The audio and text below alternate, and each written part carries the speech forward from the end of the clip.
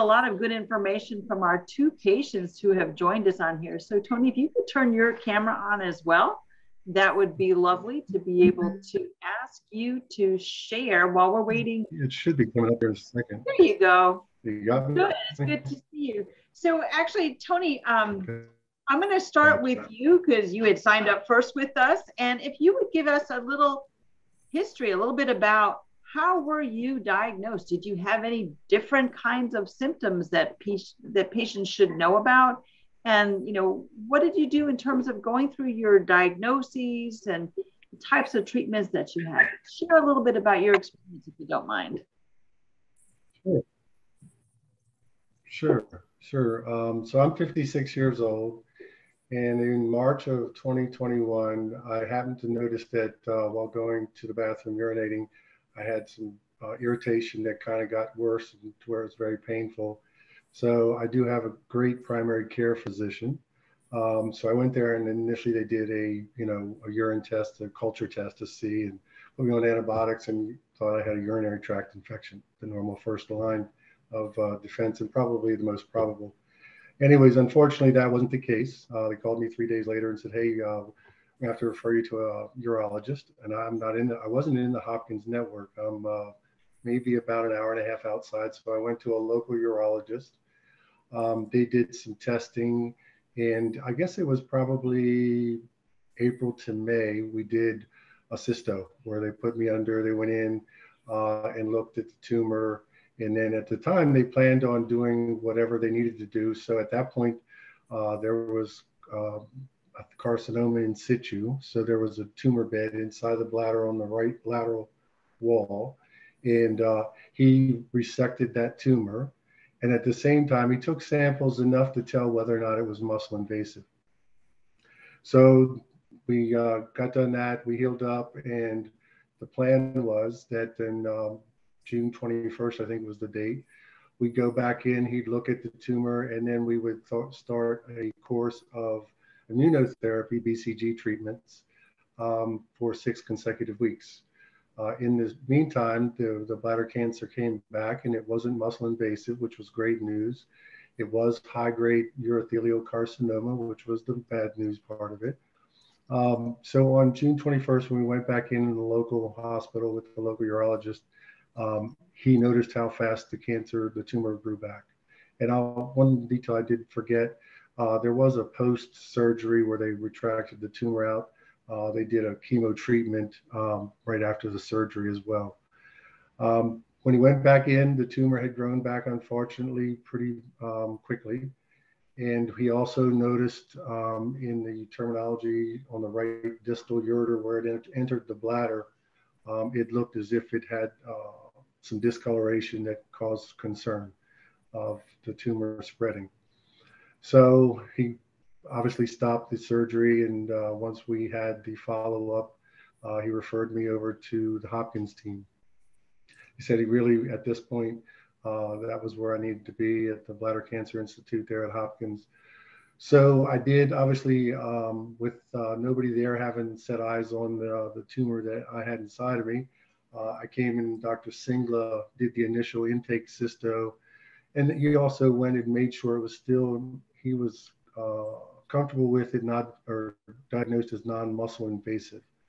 Once we did that, and he looked at the ureter, we then took a step back, and that's when Dr. Hoffman-Sensitz was brought into the conversation, and we talked about different options as far as chemotherapy and some of the benefits and pros and cons that they touched on during the presentation.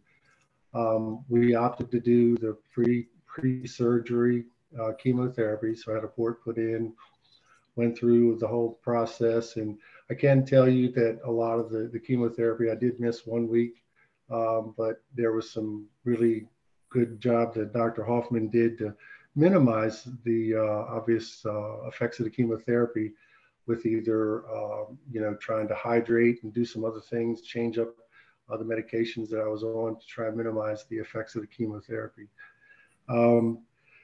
So that brought us to the surgery. So it would have been somewhere July. We went in. Oh no, I'm sorry. I already did surgery. Let me get my timeline straight. So we did the chemotherapy that ended somewhere around October 15th or somewhere in and around there. So they wanted to wait a period of time for obviously the inflammation, the circulatory system, and all those things to heal from the chemotherapy effects. So on December 29th, Dr. Singler went in and he took a section of my bladder, and he also took a section of my ureter where it met that bladder, farther enough up the ureter where it actually cleared the margins. And he couldn't take all of the tumor bed out of the bladder because it would have been too much. And then he reattached it. And that's what would have been referred to earlier as a bladder kidney sparing surgery. So that was December 29th. With that, I went home with a stent in my ureter to make sure everything, stayed copacetic as far as the ureter being reattached to the bladder. At that point, about a month ago, I went and had that stent taken out. And looking forward right now, it's going to be mid-March. We're going to go back in and look and see how things are.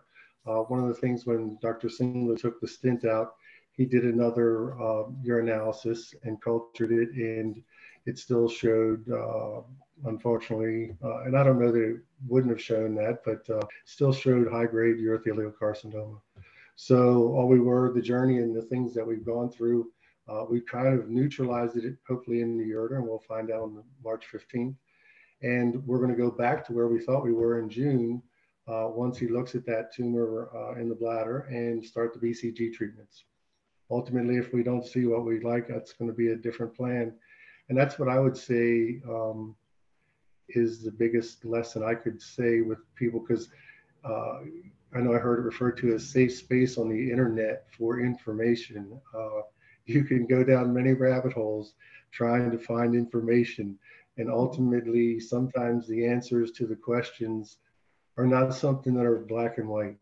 And everything emerges or evolves over time. I know it's difficult to have patience as you're going through this process, but that's the only thing I could do is encourage people to take a breath, take a step. I mean, I'm an optimistic person, but you can easily get down, and do your best. I mean, lean on the people around you, lean on your surgeon and your oncologist. Both of them have been great. If I've got a question, I shoot them an IM on the portal, and they get back to me right away.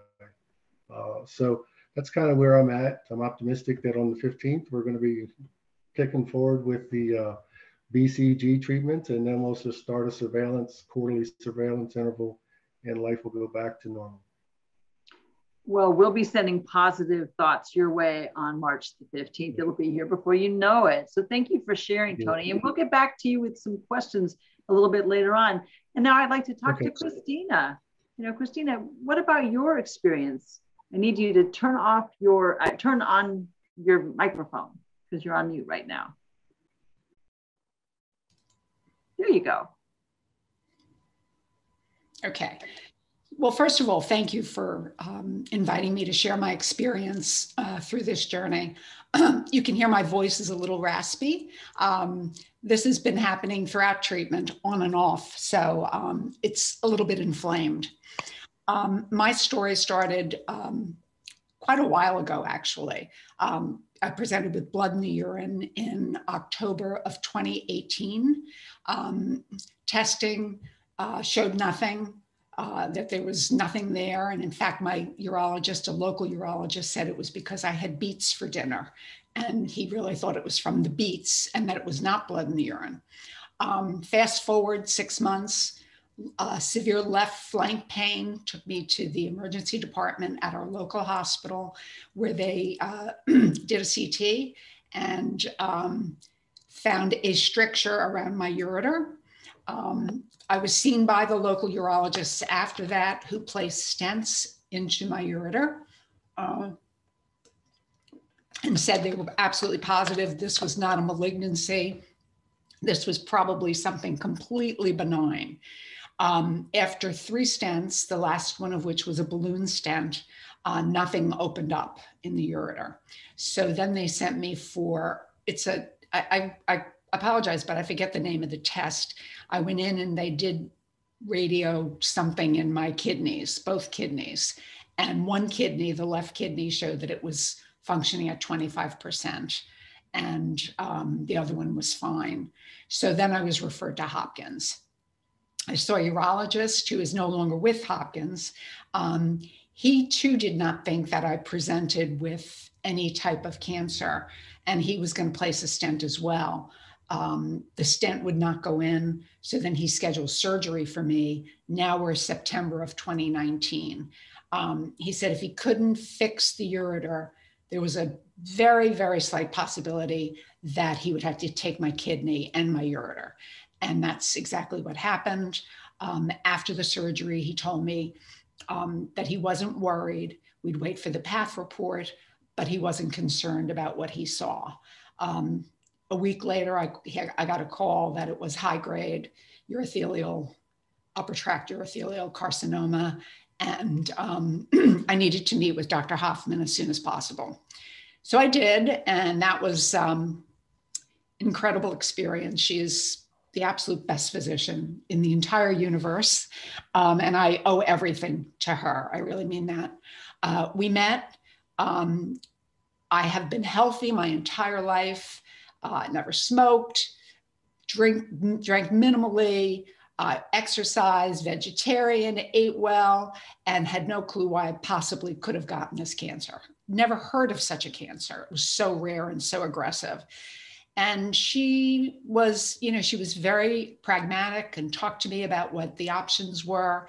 And we decided that it was after surgery, so we were going to go on cisplatin and gemcitabine, which I did for 4 months. And that was followed by another surgery, retroperitoneal lymphadenectomy. I think that's how you pronounce it, where 52 lymph nodes were removed and 10 of those were malignant. In August of 2020, I started on immunotherapy, and that did not work well for me. I had a bad reaction and the tumor was growing. So Dr. Hoffman took me off that, and I started on enfortumab, which was pretty successful. Tumor shrunk, but what happened was my liver enzymes elevated, so the dosage had to be decreased significantly, and as a result, the tumor grew back.